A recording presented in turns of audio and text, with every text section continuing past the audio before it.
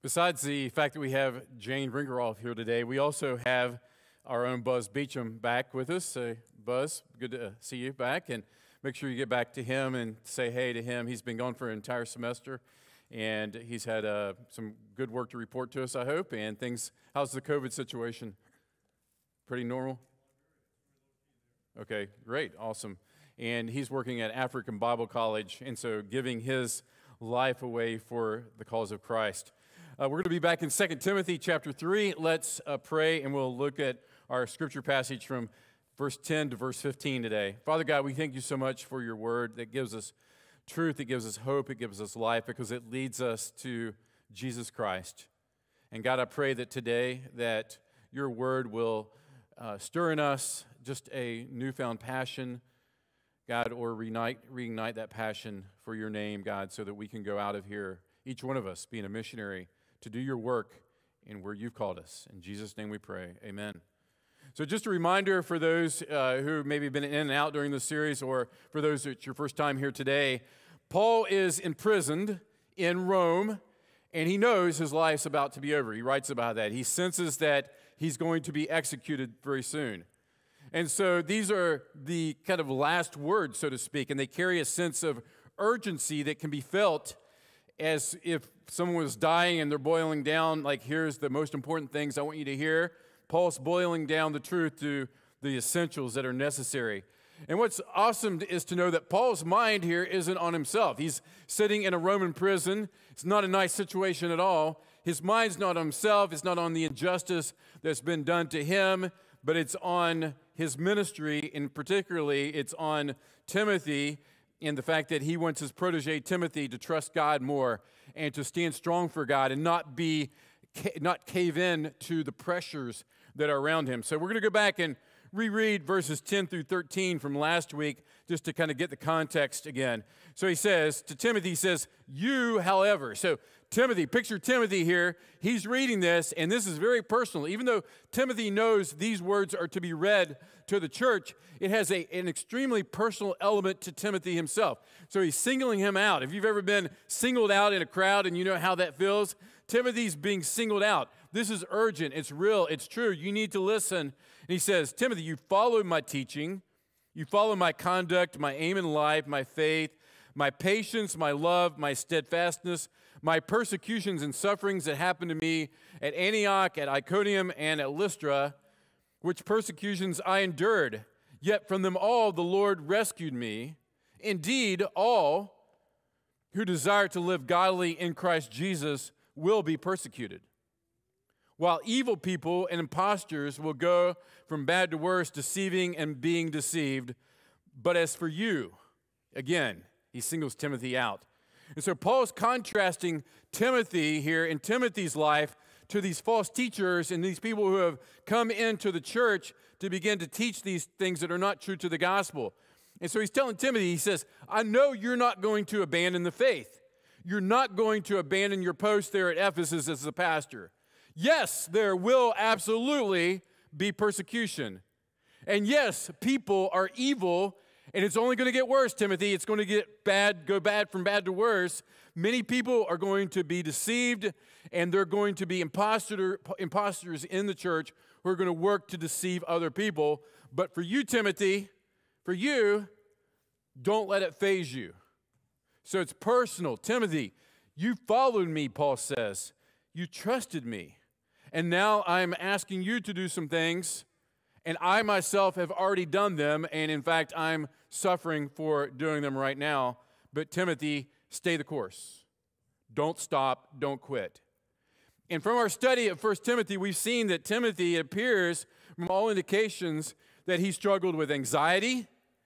Remember, Paul said, have a little wine for your stomach's sake back in 1 Timothy. And so he was probably struggling with anxiety, all this pressure on a young guy. He was a little bit timid. He was a little bit reluctant. He probably didn't have a personality like Paul's. And then on top of that, he was then besieged by these false teachers who were coming into his church, and he was being threatened by persecution. So the letter to Timothy, the word to Timothy, Timothy, stay the course, stay faithful, don't quit, make a difference for Jesus. And I've seen many people in the course of my lifetime who have been excited for Jesus in the moment, only to move on to false teaching, to false truth, and believing other things. And false teaching and false truth, believe it or not, is all around us. And you may think, well, here in Bainbridge, Georgia, there's false teachers and there's false truth all around us. And you're beginning to rack your mind like, okay, what church is he talking about here? Who are the people that he's talking to about false teachers? Well, the people aren't necessarily sitting in a church building, and they're not necessarily at a desk or behind a pulpit today preaching a false gospel, although there may be some. But what we're talking about here is this anti-God worldview that permeates our society and is being disseminated, is being given out in doses, huge doses throughout our culture through things like something you have access to the entire world at any time you want, your phone, through the internet, through media, through TV. There's an anti-God worldview that's being pushed constantly. Now, let's back up for a second. You may be thinking, what's a worldview? What does that mean by that? Let me explain to you just real practically what a worldview is if you don't really understand that concept. All of us come at something with a point of view. I have an apple here. A botanist would look at this and he would say, I need to classify that apple. An artist might walk by and from his perspective, he would see a potential painting. How am I going to frame that up in a painting? A kid may walk by and say, man, it looks like lunch to me, and begin to eat it. A teenager may grab this and say, man, this makes a good baseball. I'm going to whip that across the room and see what happens when it hits the wall. A grocer looks at it and he begins to inventory it and put it in stock. And so everybody comes at this from their own, they look at situations and they're influenced by how they look at the world in general. And so that's what we're talking about when we talk about a worldview. And so today, many of us, as Miss Jane was talking here about Buddhism, and we think about Hinduism and Islam, we think about these world religions, and we can identify very quickly false teaching and false worldviews on these type of things because they don't believe in the God of the Bible. They don't believe in the Judeo-Christian ethic. But other worldviews are much more subtle, and they populate and they pollute our minds oftentimes without us even realizing it. I'm talking about things like secularism, which is not a word that we hear thrown around a lot, but basically it's a belief that matter is all there is and that God isn't he's either not relevant or he doesn't exist at all. There's things like Marxism that believes the system is terrible. It has to be overthrown because it exploits the poor and it only benefits the rich, and so let's throw that out. There's things like postmodernism that says, don't try to tell me you have truth. Don't try to say you have truth. And they're suspicious of any truth claims because nobody has access to the truth. There's new spirituality. There's new age, like karma. What comes around goes around, and you're going to get what you give, and evil and good. And there's a spirituality that exists, but it's not based upon the Bible. And then there's what Jeff Myers calls a multiple worldview disorder. Basically, this is where many people in today's society find themselves. They just pick and choose based on what they want. It doesn't matter if this idea and this idea conflict with one another. And it doesn't really matter that I believe this today because tomorrow I may just believe something totally different. And so it's this hodgepodge of worldview beliefs that we just gather from whatever resource we pull from at the moment and whatever feels right at the moment. And get this, hear this. Parents, particularly, hear this.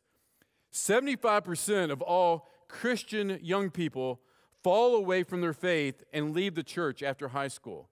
75% leave the church and fall away from faith after high school. And then here's one more statistic for you. Barna research shows that only about 1/2 of 1%, so 1%, think 1%, think about half of a 1% of people between the ages of 18 and 23 have a true biblical worldview. Only 1/2 of 1% have an accurate and true worldview, according to Barna. Deception is everywhere. Lies are everywhere.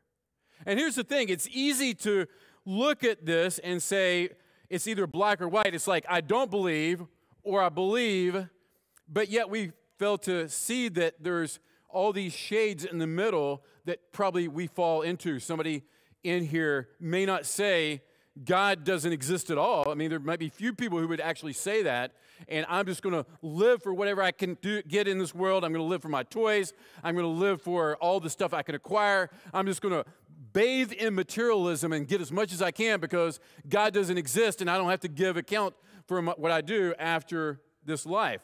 Nobody would probably be on the scale to that extreme possibly in here. But you may fall on that secularism scale somewhere, like, for instance, that God's real and exists, and I'm here today, aren't I? But God pretty much gets my leftovers. All right? So after all the stuff that I do and all what I give to all the other things I want to give and buy and purchase, then I can give to God my leftovers. You see, that's a form of secularism because it says, I'm not believing the God of the Bible. My worldview is maybe in word it says that God deserves everything, but in actions it says that God gets my leftovers. Or there's a true biblical worldview that says it's all God's anyway. It's all His, and my giving back to Him, what already belongs to Him, reveals my priorities. So how I spend my money, how I spend my time, how I spend my energies, that shows really what I believe about God. And so it's not an all or nothing. Think of another way. You know, some people might say, I have no need for God in here. I'm here because I got drug here. I don't really have a need for God. There's other people who say, I attend church when it's convenient. Or you might not say that, but the way that your life stacks up and the way that it falls, that you work in church attendance when it's convenient to your schedule, when there's no better option, when there's not a lot else going on. So that says something about your worldview. Versus other people who would say, as Jane talked about, man, I need this community. I need these people. This woman's crying going to church because she can't wait to be with God's people. She can't wait to be around other believers. Why? Because she needs them desperately. Her life and the direction of her life left to herself would be discouraging. And God's there, but the body of Christ, the hands and feet of Christ, she needs to sustain her and help her through another week. And so you can talk a good talk about secularism. I don't believe in that. But your life can show something completely different. So the false teachers of Timothy's day might look different than the false teachers of today, but nevertheless, they exist. And Paul says to Timothy, don't let the pressures of this world faze you. Don't let the pressures of this world make you conform into their image. But look what he says to Timothy in verse 14. He says, but as for you, continue in what you have learned and have firmly believed, knowing from whom you've learned it. Like many of you, I grew up in church.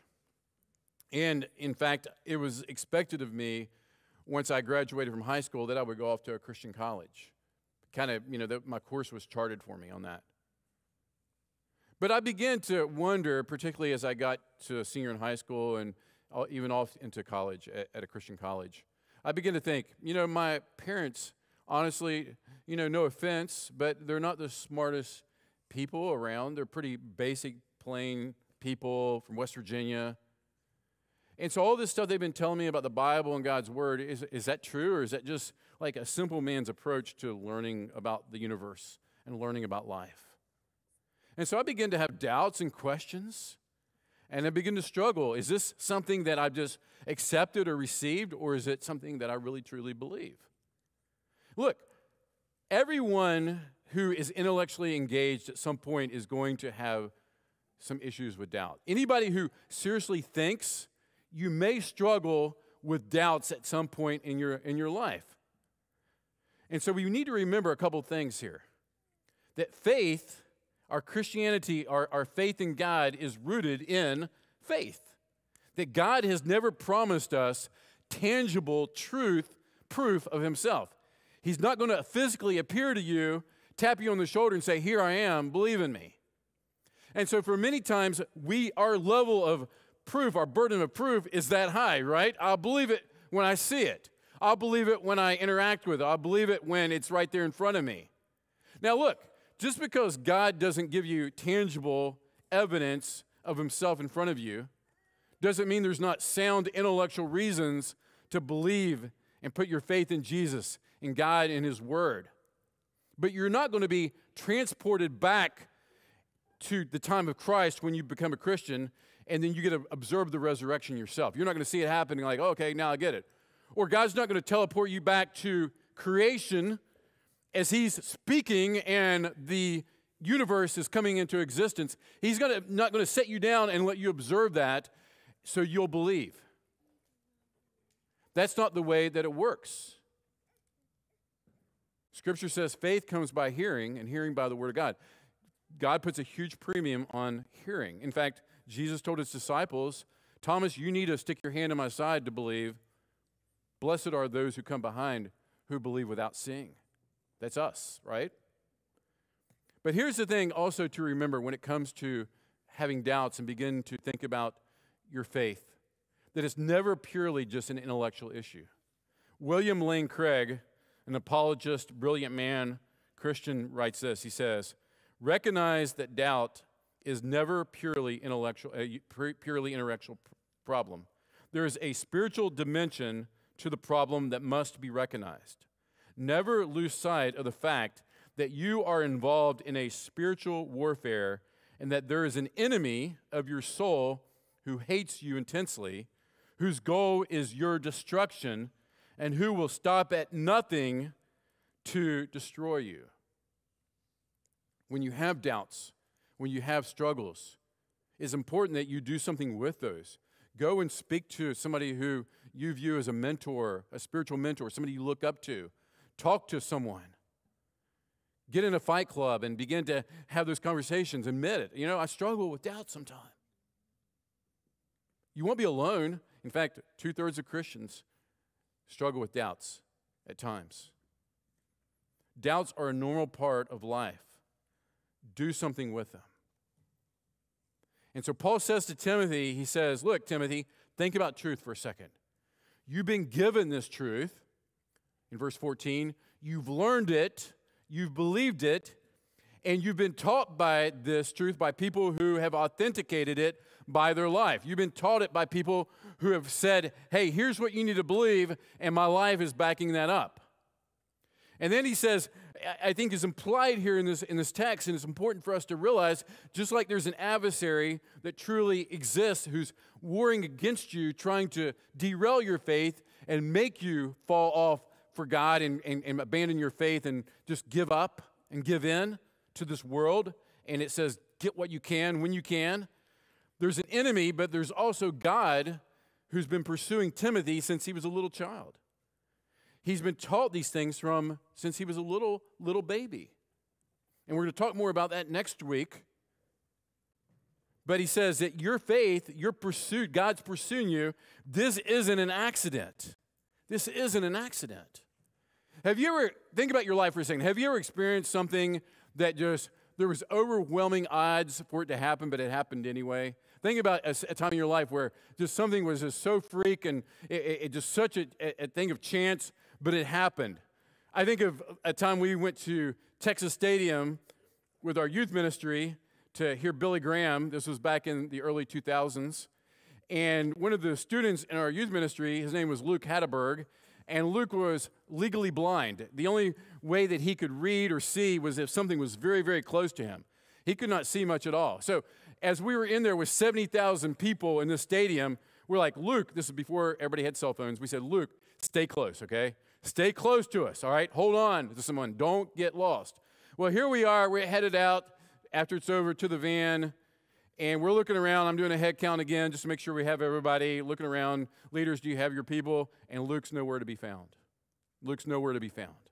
All we can see is a sea of people. I hop up on a railing. I'm looking. I'm like, Luke, where are you at, man? No, Luke. I'm like, God, help me, please. We can't lose this kid in this crowd, all right? I just can't go home and tell his parents we lost your son, all right? And so I just start walking back, and I'm praying, God, please, please let me find Luke. And boom, right there he is. Luke's there. I mean, the odds are so slim. 70,000 people Just astronomical odds. Well, I want you to think about these odds for a second, okay?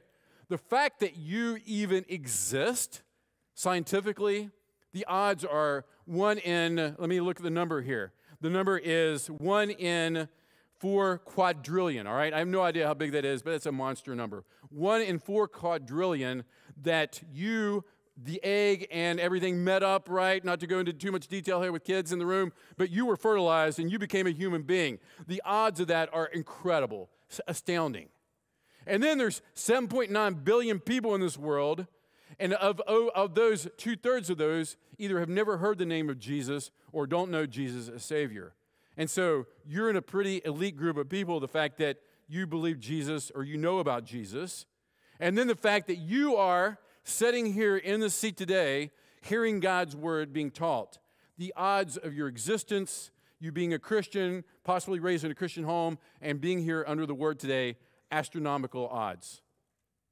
So here's the truth of the matter is, it may feel like that you had a lot to do with the fact that you're contemplating Jesus, or you're considering giving more of your life to Jesus, or you're considering giving your life to Jesus at all. But just like with Timothy, God has been inviting you to him. He has been, any acknowledgement of him and his truth of who he is and his person and his character and the fact that he truly is real and he's a person, all of that is a gift from God. It's a gift from God. It's his grace that has been given to you. And you may think that it's like a lot you're doing, but if you step back and see it from God's perspective, it's his doing. Jesus said this, he said, no one comes to me unless the Father who sent me draws him. Nobody comes unless I draw you. Don't think that you're smart enough and you're better than these 5 billion other people on the planet, that the fact that you've gotten to this point where you're considering Jesus or you're putting your faith in Jesus or you have put your faith in Jesus. We feel like it's under our control, that it's our decision, our will. We're wired that way to feel that way. But here's an illustration that may help you understand why you feel that way. Back when I was in high school, I told this story before, we used to go to the juvenile detention center in Tallahassee to share our faith and talk to these guys. Well, we would go in there and we'd share for an hour, then we'd leave. They'd buzz us out the door. We'd go out a series of locks and out the front door. Well, one night, we were headed out the door, and we got into this like little area where like there's a basketball court and some other area locked in still, and they said, I'm sorry, there's been a security breach, a problem. You guys need to wait right here until we figure this out. Well, while I stood there in this courtyard, I didn't feel threatened at all by what was going on. Also, I struck up a conversation with the guard. We began to talk and have a conversation and get to know him a little bit. Hey, where are you from? What are you doing? How'd you get here? It was cool, just meeting him and so on. The other guys I came with, we were talking, have a conversation. I felt like I was pretty free at that moment, I could build relationships. I could lean over on the table and talk. I felt a sense of freedom. But you know what? Until the guard buzzed those doors and opened those things up so I could exit, I wasn't free at all. I felt free, but I wasn't free. And here's the thing that Paul's telling Timothy. God has been pursuing you since you were a little guy. God has graced you with knowledge of him, his word, teaching, all of these gifts of grace that are his doing and not your own. And so the point is that God, when he speaks to us, we better pay attention because everybody doesn't have that benefit. Everybody is not graced with that. And so in D-Now weekend, all right, as you're sitting here and you've had an incredible weekend of hearing TJ preach and the band play, and you're like moved and you're like, oh man, I need to do something for God, or I need to respond to God. And you have these great feelings and you're singing these songs and your heart's beating and you're excited and there's a lot of energy. Then you go home today. And then you go back to your life. And it's a lot like what Jane does. She stands up here and tells us these stories and shows us pictures. It's like, well, that's pretty cool. But most of the time, I'm sure, as a single lady living in a foreign country, she's pretty lonely. Yet God gives her this joy, this incredible joy about her life and her mission. And here's the thing we forget so often times is if we truly believe, you remember the secularism scale, the thing we saw?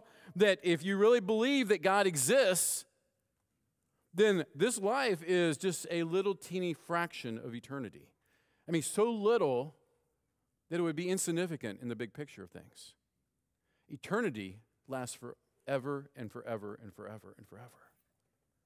And so it seems like a good trade-off to me, as Jesus said, lose your life to gain your life. To count your life but loss. Is that not good motivation for Jane to go to Japan? And is that not good motivation when you wake up in the morning and you think, wow, I miss D-Now, I miss my friends around, I love the feeling I had there. To say, you know what, God, I'm going to believe that the truth is that you exist. And as Hebrews says, you reward those who diligently and earnestly seek after me. And so I'm going to believe God. I'm going to take him for his word. Because that's what Timothy did. Look at verse 15. He says, and how from childhood you have been acquainted with the sacred writings, these would be in the Old Testament, which are able to make you wise for salvation through faith in Christ Jesus. So again, it's the same thing. Faith comes by hearing, and hearing by the word of God. So Timothy, you've heard these sacred writings, you've heard the Old Testament taught you. Now as you've been given the gospel, you see the fuller sense of what the Old Testament's all about. The Old Testament has just been a big finger pointing to Jesus Christ. That's what the Old Testament is. It says Jesus is everything, and he's coming. He's the Messiah. All these sacrifices and offerings that you've been doing, they all point to Jesus Christ. And so the point is Jesus. And the point of the written word, both Old and New Testament, is leading people to a saving knowledge of God through Jesus Christ. That's the point. And so that's why when we read the Bible, we don't read for information. We don't read just to check it off our list. I feel better. That's what the youth pastor said to do or TJ said to do. I read the Bible because it points me to Jesus, and I want to know Jesus and have a relationship with Jesus. And that seems really, really hard for some people. You're sitting here and like, I don't understand how words on a page can make me know Jesus and have a relationship with Jesus. Well, it defies logic. It seems impossible. But that's where faith comes in. Faith is taking God at his word. That he says faith comes by hearing, and hearing by the word of truth, the word of Jesus, the word of life. And so you believe. Faith acts. It says, I don't feel, but I'm acting. I don't have warm, fuzzy feelings, but I'm doing what God told me to do. And this points to Jesus Christ. And saving faith and trust in Christ is a living person. It's not just a bunch of facts we believe. It's not just something that we just like give mental assent to. I believe all these things. But do you know Jesus? In closing, missionary John Patton, he went to a place in the South Sea, and there he encountered people who obviously didn't know the language that the Bible was translated into. So as many missionaries back in the day, he had to translate the Bible into their language. Well, he was having a very difficult time of finding a word, a concept for believing, trusting, and having faith. He just couldn't come up with the right word that really showed that the nature of faith and what it was really about. And so one day he was in his hut, and he was in there translating Scripture, and in comes one of the natives, and he comes running in. He flops himself down on a chair, exhausted. He looks at Patton. He says to Patton, "It's so good to rest my whole weight in this chair. It's so good to rest my entire weight here in this chair." And Patton says, "What's that word you just used about resting your weight?" "Oh, here's the word. That's it. That's the word I need for faith. Faith is resting my entire weight on Jesus." And as Scripture says, I don't lean to my own understanding. I don't count my intellect and my knowledge to be superior to God. I trust him, and I rest my weight there. Doesn't mean that doubts won't come at times. They will, because we're wired to be people who want to see and touch and feel and interact. The doubts will come. But we rest our weight in Jesus, and we tell Jesus, Jesus, I have my doubts, but I'm trusting. I'm depending. I'm putting my weight fully upon you, even as I work through these things. Putting my weight on Jesus. Well, we talk every week. We give application. Our head, our heart, and our hands, because it's all of it together. It's not just intellectual.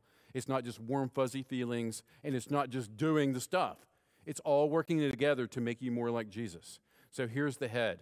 Jesus is real. He's not a feeling. Jesus is real. He's not a feeling. And so we don't allow our feelings to interpret the circumstances or form our thoughts about Jesus. We go to his word and we learn what the word says about Jesus. And we don't pursue our feelings. We pursue a person. We pursue Jesus. And in that, we live victoriously. And then in our heart, saturate yourself with the word of God. Faith comes from hearing the word of God. 1 John 5:4, for every child of God defeats this evil world, and we achieve this victory through our faith. So if faith comes by hearing, and hearing by the word of God, then we need to increase our faith. And the way we increase our faith is the word of God. And faith is what gives us the victory in this life. And so the hands is going to be literal today, really literal today, all right? And teenagers, you may get a little jump start on anybody else, but if I want you to text me and say, I'm committing to 21 days of being in the Word, straight being in the Word. And I'm not talking about people, don't text me if you're in the Word consistently. But if you're sitting here today and you're struggling and you need commitment and you need help to keep that commitment and you've not done a good job but you want to do that, text my number. And here's the first person who texts me and says, I'm in on this 21 days. I got a disciples Bible that I'm going to give you afterwards, all right? So text me your name. I may not have your contact and say, hey, I'm Joe and Smith. Here's my contact, and I'll find you afterwards, and we'll get you this Bible, okay? So 21 days of committing to Scripture. 21 days to say, I'm going to be in God's Word. I'm going to pray and say, God, open my mind and open my heart and open my hands to a person, Jesus Christ. Not a feeling, not just more information, but to the person of Jesus Christ. Let's pray. Father God, we thank you for the gift of your word, and we thank you for just allowing us to just stand here and be here and hear your word being preached, and to be able to take it and just give it and receive it through the power of the Holy Spirit.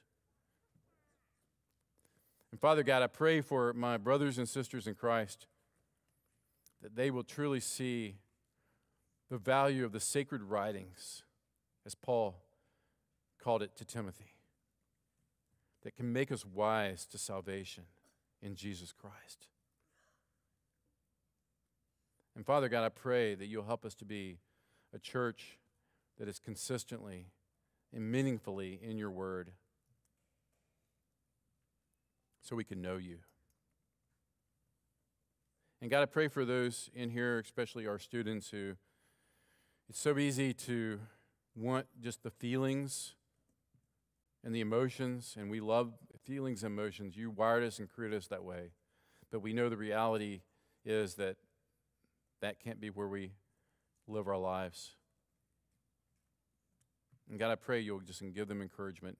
Bring along good leaders and teachers and mentors who can help them and guide them as they go through this life and struggle with doubt and questions as their faith is being pushed in universities and colleges. God, I pray that you will help them to trust you and remember their teaching, remember their training, and not think that they can ever outgrow that, because you've gifted them with something that's so valuable and so unique in this world and so true, which is yourself.